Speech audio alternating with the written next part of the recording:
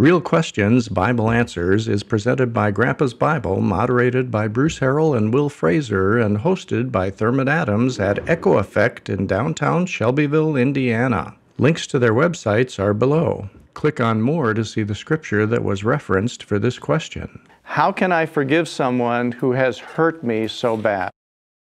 Our example is Christ, and as he was being punished and crucified and tormented, spat on, all that, he prayed to the Father to forgive them. We also discussed that forgiveness is more for the person forgiving because it frees you from that burden. It frees you from carrying it around.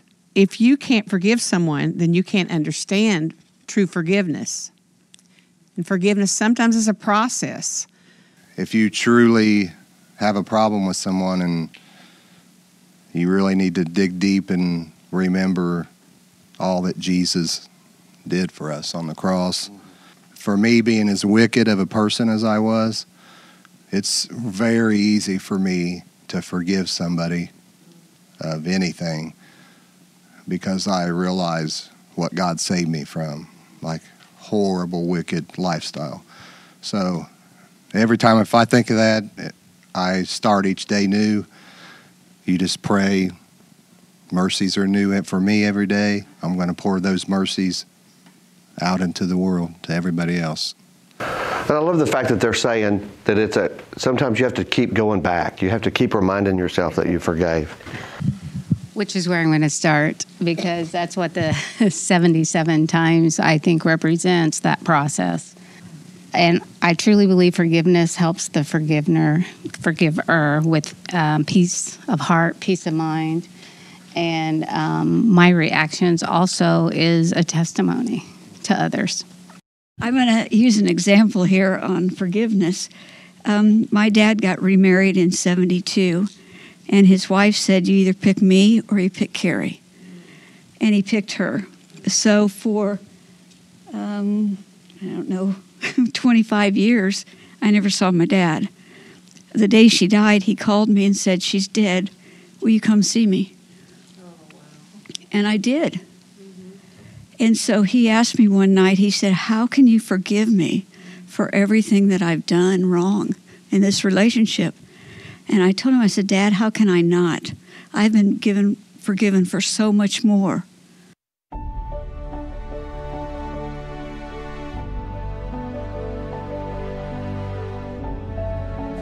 How can I not forgive you? And so I turned it into a testimony instead of being a little bratty kid, which I could have been.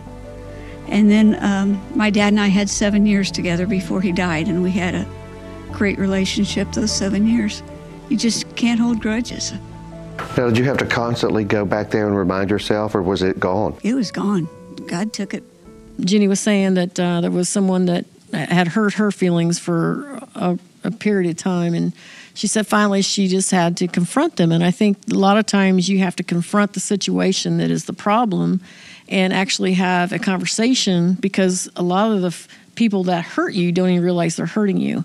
Sometimes you have to forgive someone who has never sought forgiveness. You forgive them in your heart and just go on. Going back to her story about her dad, I had the same situation with my biological mother. She, the whole time I was growing up, she didn't want to have anything to do with us. She always complained, don't ever have kids, they'll ruin your life. And she'd say over and over she wished she was 6 feet under. And when I was growing up, I told myself I was never going to be like her. I wasn't going to do the things she did. But as I matured, and especially since I found Christ, I have never held that against her. And I've told Brad to this day, we've tried to get a hold of her. We've went and visited her in Florida, and she will not reciprocate. And I've sent her a letter with a return envelope with a stamp on it to try to get her to communicate with me, and she didn't ever respond. So, but I've told Brad, if that woman was to call me today, I would be right there with her. Tammy, you had mentioned something about your testimony. Well, it would have to be a testimony to someone who knows the situation, and a lot of times in families, everybody knows the situation. Not so much, and probably a group at church, not the whole church, hopefully.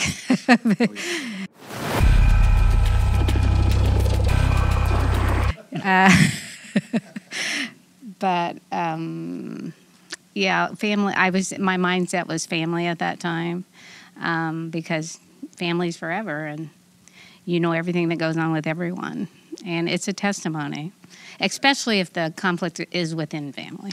Yeah, and people are always watching you, aren't they? Yeah. You know, so she's making that forgiveness a sacrifice for others, and sometimes you just have to do that. It's amazing the people that you don't know are watching you, whose lives are going to be changed one way or the other based upon the fact that you say, I'm a Christian, but I'm not going to forgive. Wow. Or I'm a Christian, and you know how much I've been hurt. I'm going to show loving things to this person anyway. We have to remember the Holy Spirit will help us to forgive somebody. And Christ has given us a great example.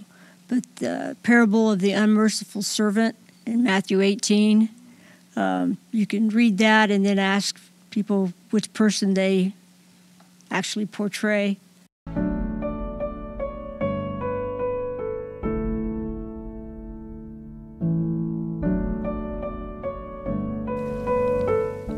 You know, it's like you drinking poison and expecting the other person to be hurt by it when you don't forgive. Ooh.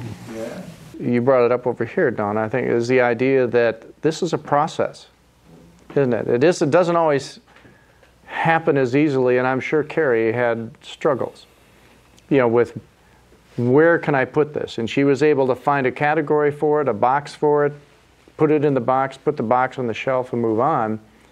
When my father was dying, I had been estranged from him for a long time, and he had done a lot of hurtful things. And he had reached out, and he had lived in West Virginia at the time, and wanted to reconcile before he passed away. And so I agreed to go out there and meet him, and I thought that I had forgiven him. And I went with my aunt, and I thought that I'd forgiven him, but when I saw him, like all those feelings from childhood came back up, and I realized, even though I thought I had, I really hadn't. And so I probably went through that like 5 or 6 times, where I thought I had completed the whole forgiveness process and gone through it all, but I really hadn't, and I really was not able to do it on my own. So I just said it was like a process that I had to go through, where I had to make a decision that, yes, I'm going to forgive him because Christ has forgiven me. So I'm going to forgive my dad. And so, anyway, it took a while, but I did it. And since everything for me is a song, I want to recommend a song for you guys if you guys are struggling with forgiveness at all. It's a song by Rascal Flatts called Things That Matter. Just go home and listen to that one, spend some time, and that just breaks your heart. You guys have mentioned a couple times about having conversations, clearing the air, which is amazing. If you have kids, you know that you have kids that come to you, they're complaining about something their siblings done, and you ask them, have you talked to them about it? And they're like, no. And there are times that somebody hurts us and we're not sure if they did. And then there are times somebody hurt us and we know they knew they hurt us. And having conversations are healthy. They don't happen a lot, or at least it doesn't seem like it. What gets in the way of having those conversations if it leads to healthiness? And how can we break through to have those conversations with people who've hurt us? Pride gets in the way a lot of times. Just lowering yourself to humble yourself to go to that person and confess that, yeah, I did that and I'm sorry, and, just get it out and, make things better. And I speak from that because I've had to do that. To ask somebody, to tell them you were hurt, or to... No, I hurt them. Okay. My sister, years ago, she just royally tripped my trigger, and I said, I hate you. And after a couple days of fighting with that, I had to go to her and tell her that I did not mean that. That, you know, I was in a place where it just really just set me off, and that I was sorry, and we made things right, and you know, things are okay today. And sometimes the other person isn't willing to forgive you, are they? What do you do when you apologize and ask for their forgiveness and they say no? I think it's money. You offer money, they'll forgive you. What do? The word says that as much as it's up to you, live at peace with other people. You can't control their responses, so you move on. One thing is, I heard this once, that forgiveness is visually taking your foot off their neck.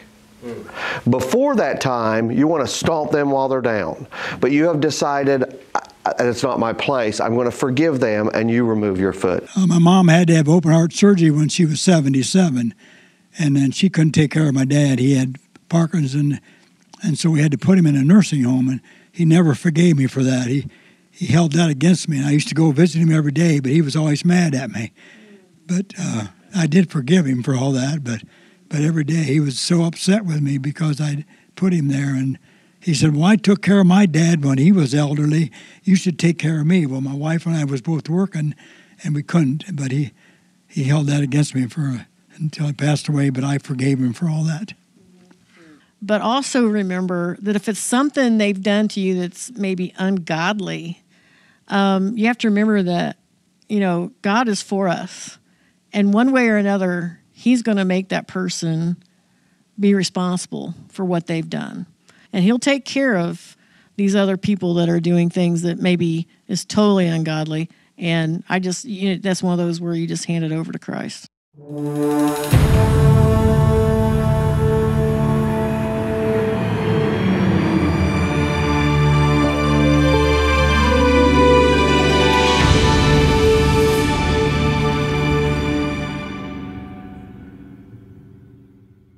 I think the common theme here is that nobody is free from pain. Right.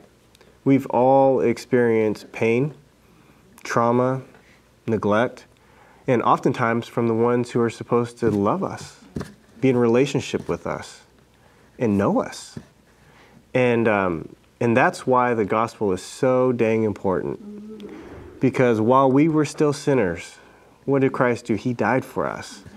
And we have that ability to be forgiven, to spend eternity with the Heavenly Father, and to have the peace and the Holy Spirit with us. And man, I can only imagine there's probably people out there, viewers, you've got a lot that you've got going on. And my encouragement is just to find that freedom in forgiveness, because the thing that forgiveness does, it gives room, well, one, you know, unforgiveness is boulders lodged in your heart. Your heart's not beating right. And you never really punish the other person by not forgiving them. But humbling yourself, risking the conversation to say, hey, I've been hurt, and to work on that gives God an opportunity to shine, to walk in faith, to see what reconciliation could look like. And he might provide that, he might not. But if you've been faithful to do the things that you need to do, then he's happy with you. He's well done. And before you go on, Lord, let me just pray for these people, my brothers and sisters, because you have said in your word to cast our cares on you because you care for us, and I do believe that's hurts as well. So we've all been hurt. And Lord, I just lift them up to you, and I know that you want hearts that are complete and full. So whatever that takes, Lord, a repeat prayer, a repetitive action, whatever it takes, Lord, to help us to receive your forgiveness, whether that's going to that person, I just ask you to speak now to every heart, you know, to heal us. You're in the business of healing and restoration and comforting. So when we don't accept the forgiveness or extend forgiveness to others, I feel like we're getting in your position there. You've said that you are the one who will repay. Vengeance is yours. So help us to be more like you. And I just pray for all these people in the room. In Jesus' name, amen. Unforgiveness takes all kinds of forms, like holding on to grudges and being resentful or harboring ill thoughts toward those who have been spiteful or unkind to us. Most of all, unforgiveness is a form of sinful pride that quenches God's grace. Our ability to communicate and to connect with others and with God becomes hindered. It's a bit like listening to music through tangled earphones. Attempting to use the earphones without untangling them is cumbersome and ineffective, much like trying to live a fruitful life while entangled with unforgiveness.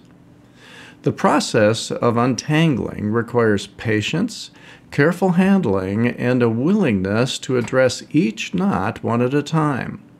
Likewise, forgiveness often involves patiently working through our feelings, understanding the root of our hurt, and then gradually loosening the knots of bitterness and anger one at a time. Once the earphones are untangled, they function as intended, providing a clear pathway for sound. In the same way, once we address and untangle our feelings of unforgiveness and our hearts and minds are clearer, we can then communicate better and connect more deeply with others and experience the fullness of our relationship with God unimpeded by the distortions of unresolved resentment. Forgiveness does not require restoration, but it does require releasing the other person from what they owe you and choosing to never bring it up again. No matter how many times it happens, it is as if it never happened before. Forgiveness is a process that is never complete unless it is started, and it always starts with you.